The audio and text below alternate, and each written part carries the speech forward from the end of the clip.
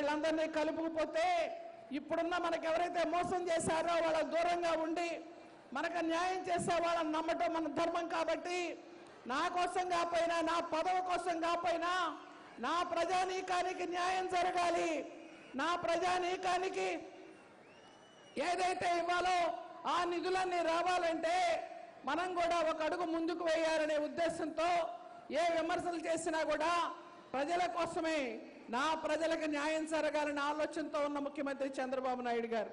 కాబట్టి ఆ చంద్రబాబు నాయుడు గారు ఈరోజు మనకు ఇక్కడికి వచ్చి మరి అనేక మంది మీరు చూస్తూ ఉన్నారు, కుటీర పరిశ్రమలే కాదు, చిన్న పరిశ్రమలే కాదు, పెద్ద పరిశ్రమలే కాదు, ఉద్యోగ అవకాశాలే కాదు, అనేక రకాలుగా కూడా ఎక్కడ చూసినా మంచి రోడ్లు ఉండాలి, రహదారి సౌకర్యం ఉండాలి, ప్రయాణ సౌకర్యం ఉండాలి, ఆడపడుచులకు ఏ విధమైనటువంటి అసౌకర్యం కలగకూడదు, అలాగే రైతన్నలకు కూడా ఏ విధమైన అసౌకర్యం కలగకూడదు అని చంద్రబాబు నాయుడు గారు ఈ రోజున మన ముందుకు వస్తున్నారు. అంటే ఆయనకింత జనాదరణ ఉంది అంటే అది ఆయన యొక్క రేత్రింబవులు కష్టపడే మనస్తత్వం.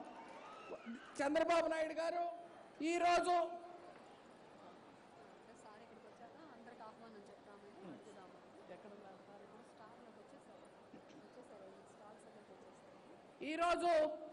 మరి ఇక్కడ చంద్రబాబు నాయుడు గారు వస్తున్నారు. మీరంతా కూడా ఘన స్వాగతం చెప్పడానికి సిద్ధంగా ఉన్నారు. వారు వచ్చినప్పుడు మీ యొక్క జై జై నాదాలు, మీ యొక్క చప్పట్లు ఇందాక శారద గారు చెప్పినట్లుగా వారికి ఉంటే కనుక మీరు ఇంకా సంతోషాన్ని ఇచ్చిన వాళ్ళు అవుతారు. నేను ఈరోజు ఇక్కడికి ఎందుకు వచ్చానో తెలిసిన, మన సాంబశివరావు గారు ఇంత మంచి కార్యక్రమం ఏర్పాటు చేసినందుకు, అధికారులంతా కూడా ఇంత చక్కటి కార్యక్రమాన్ని ఏర్పాటు చేసినందుకు, ఈ యొక్క అభిషేక్ సభలో నేను కూడా మాట్లాడాలి, చంద్రబాబు గారికి శుభాకాంక్షలు చెప్పాలి. ఆయనలో ఉన్న సంతోషం, ఒక ఉత్తేజం, ఒక నూతన ఉత్సాహం నిన్న ఏదైతే ఢిల్లీలో ఢిల్లీలో ఇది హస్తనేలో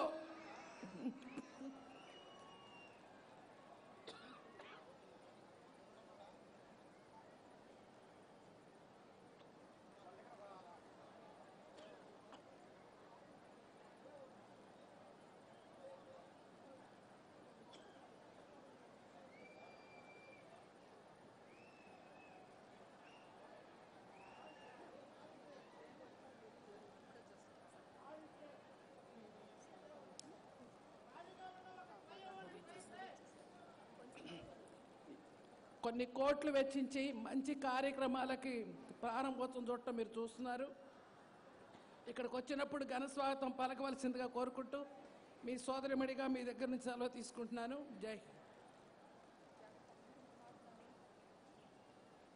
ధన్యవాదాలు మేడం. మరి మీకున్నటువంటి పరిస్థితుల్లో సైతం మమ్మల్ని కలవడానికి విచ్చేసినందుకు మీకు హృదయపూర్వక ధన్యవాదాలు తెలియజేసుకుంటున్నాం. మరి ఈనాటి కార్యక్రమానికి పెద్దలందరూ కూడా విచ్చేయబోతూ ఉన్నారు. విద్య విజ్ఞానం రెండింటినీ కలబోసిన ప్రజ్ఞామూర్తి గౌరవనీయులు శ్రీ పి నారాయణ గారు, ఆంధ్రప్రదేశ్ పురపాలక మరియు పట్టణాభివృద్ధి శాఖ మంత్రుల వారు ఈ కార్యక్రమంలో పాలు పంచుకోబోతూ ఉన్నారు. అలాగే వ్యక్తిత్వమే ప్రకాశవంతంగా మరో సూర్యుడిలా భాసిల్లే తేజోమూర్తి గౌరవనీయులు ఆంధ్రప్రదేశ్ పర్యావరణ అటవీ శాఖ మరియు శాస్త్ర సాంకేతికాభివృద్ధి శాఖ మంత్రులు వారు శ్రీ సిద్ధ రాఘవరావు గారు ఈ కార్యక్రమంలో పాలు పంచుకోబోతూ ఉన్నారు. అలాగే మరి నిజాయితీతో నిబద్ధతతో పనిచేయాలి, ఎవరు చూసినా చూడకపోయినా మన ఆత్మ సాక్షే మనని పరీక్షిస్తూ ఉంటుంది అని చెప్తూ ఉండేటువంటి గౌరవనీయ జిల్లా పరిషత్ చైర్పర్సన్ ప్రకాశం జిల్లా శ్రీ ఈదర హరిబాబు గారికి హృదయపూర్వక స్వాగతం చేసుకుందాం. అలాగే మరి గౌరవనీయ పార్లమెంటు సభ్యులు బాపట్ల శ్రీ శ్రీరామ్ మాల్యాద్రి గారు ఈ కార్యక్రమంలో పాలు పంచుకుంటూ ఉన్నారు. వారితో పాటుగా గౌరవనీయ శాసన మండలి సభ్యులు శ్రీ మాగుండ శ్రీనివాసరెడ్డి గారు విచ్చేస్తూ ఉన్నారు.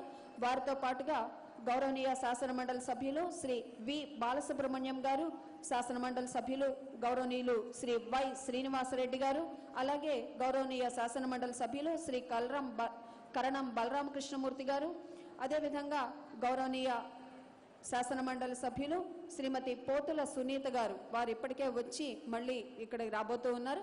వారితో పాటుగా గౌరవనీయ శాసనసభ్యులు ఒంగోలు శ్రీ దామచర్ల జనార్దన్ రావు గారు, అలాగే గౌరవనీయ శాసనసభ్యులు శ్రీ ఏలూరి సాంబశివరావు గారు. వారి గురించి మరి ప్రత్యేకంగా చెప్పాలి అంటే రాష్ట్రపతి అవార్డును నాణ్యమైన వ్యవసాయ ఉత్పత్తులు అందించి తీసుకోవటంలో వారు ముందంజ వేశారు. వారికి మరి తదితర పెద్దలందరూ ప్రస్తుతం రాబోతూ ఉన్నారు.